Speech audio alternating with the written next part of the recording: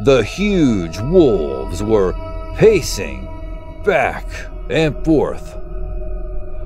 One of the cameras caught the jumbo-sized wolves jumping up and trying to bite the horses. Their dad popped up. "All right, fellas, looks like we're going on a wolf hunt tonight." They grabbed their guns and marched towards the barn. A quarter of the way there,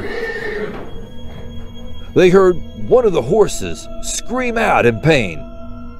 They need to get there and stop horsing around. They started sprinting towards the barn. They stopped just outside the entrance to the barn. They saw 4 pairs of glowing eyes staring at them menacingly.